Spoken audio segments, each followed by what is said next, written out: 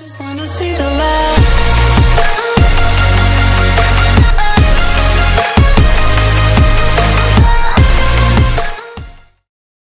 Hello, this is CodeFlow. Here is a short video on how to download iTunes for Windows 10. Alright, let's begin with opening up an internet browser. I am gonna open up Google Chrome. You can open up any internet browser of your choice, either Internet Explorer, Chrome, or the Firefox. Once you have it open, use your favorite search engine, and type iTunes.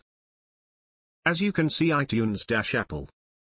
And just below that it is providing its official link. Click on that.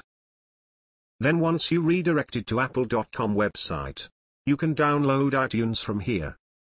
It will always provide the latest version of iTunes at the time when you are downloading. Here you can find iTunes for Windows, get it from Microsoft. Just below you can find Windows system requirement to install iTunes on your PC. Both the hardware and software requirements are provided here. If your system or PC is Mac, then you can download the iTunes application for Mac system from here. Click on iTunes version to download for Mac system. Now I will return back to previous link. For Windows user who want to run iTunes application in modern application style, then can get it from here from Microsoft Store. You just have to click on Get button. And for those who want to use the classical method of apps, like desktop application for Windows, they can download it from here. Click on Windows link. If your PC is 64-bit then you can choose here, and for 32-bit you can download it from here.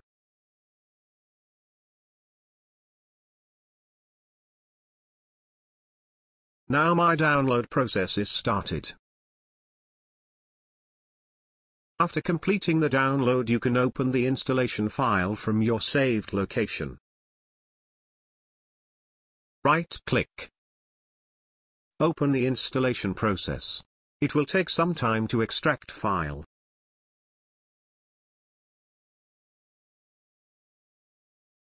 Click on Next. And click on Install. Your installation process of iTunes is started. After completing you can click on Finish. Now you can go to iTunes Store. Click on Continue. OK, from here you can download your music. From library you also can log into your iTunes account by providing Apple ID and password. Or you can also log in from account menu here. OK, that's the end of this video. If you have any difficulties then leave a comment below. If you like the video then please don't forget to share and subscribe the channel.